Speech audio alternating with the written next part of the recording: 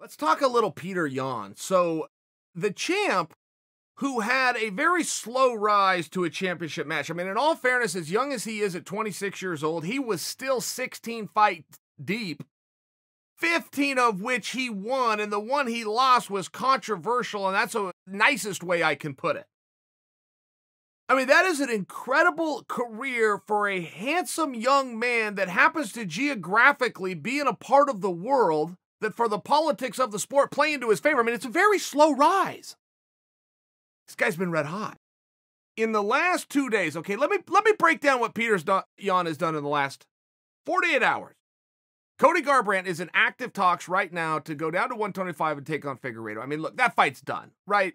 Is there anybody you want to see fight Figueiredo more than Cody Garbrandt? No, of course not. But Cody Garbrandt and Yan had some kind of a backstage dust-up the night that Yan beat Uriah Faber.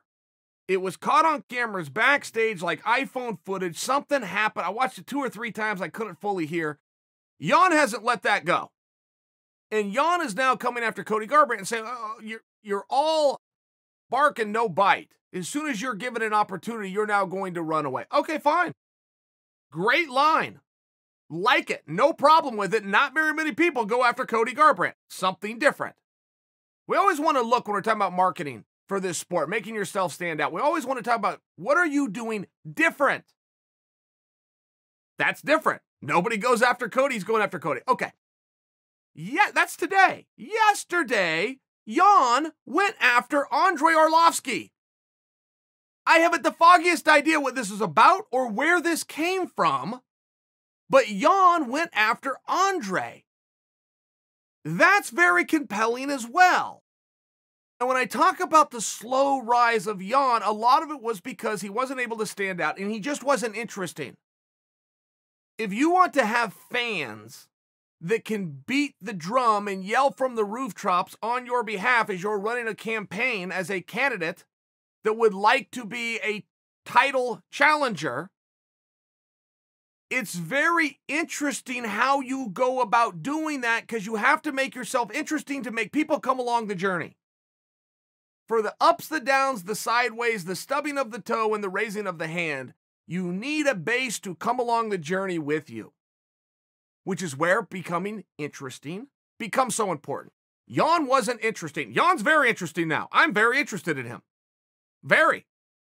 And when you have somebody that has absolutely no rules to their venom, they have no code whatsoever, I'm going to stand here alone. Come and get it. It's very rare, but it's very valuable. In the sport of MMA right now, we have one guy like that. His name is Conor McGregor.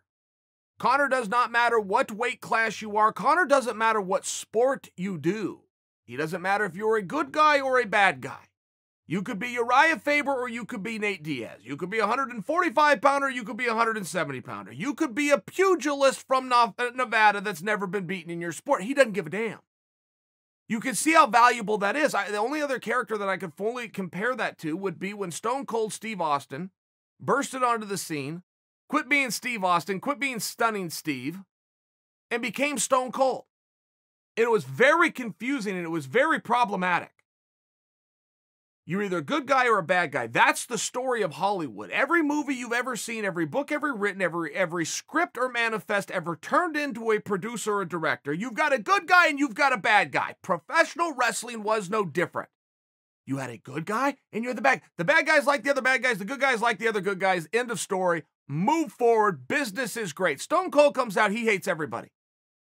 He does not give a damn if you're a good guy or a bad guy. He stands alone. Now, this was problematic. As great as that is now, as cool as that was, as much as we have seen, it was an experiment that had never even been tried.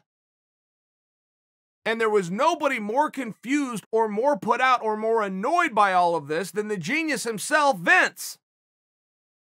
Vince didn't know what to do with it. He goes, Steve, who am I going to book you against? I don't know if you're a good guy or a bad guy. You're standing over here on an island by yourself. Pick a team and let's move forward. We could do great things together, Stone Cold. Nope. Don't care if you're a good guy. Don't care if you're a bad guy. I am my own guy. Well, okay, so Vince comes back, goes, yeah, but Steve, This isn't about what you want to do or the character. It's about the manipulation of the emotions of the audience. They take our cues from us.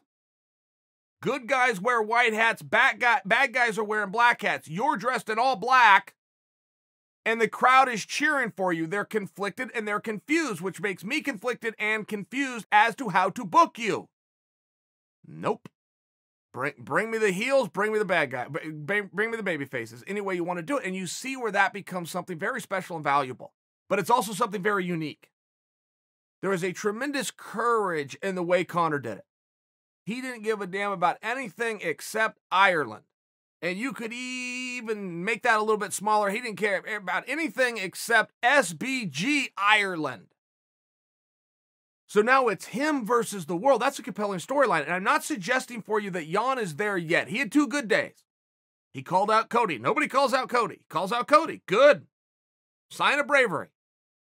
He goes over after Arlovsky. I don't know what that stems from. If any of you have got the story, please share it with me. But he is on the cusp of doing something very unique. And if he's doing it from a heel standpoint, that's going to be fun. There's nothing more valuable than a cool heel. They just don't come along very often. There is nothing more bankable in the world of entertainment than a cool heel. Henry Cejudo would qualify as the other side of the coin, which was the good guy heel. He was the cool good guy. Henry did everything I'm telling you. He went after everybody in every division, continues to do it in retirement. Now he's even starting to go after other guys in other sports and other countries and other disciplines. Doesn't matter. He stands alone. He did it a little bit different. But I think you would agree, particularly bringing Henry in, a guy who is credited accurately for saving a division. Nobody in the history of this sport gets that kind of credit. That's a lot. That's big praise. There's something to this, and I'm only laying the groundwork. We're going to follow Yan. We're going to see his next move and the one after that. He's got a hold of the right tool. I fear that he's holding it. I fear that he's holding the right tool by the wrong end. But for the last 48 hours, he's done it right.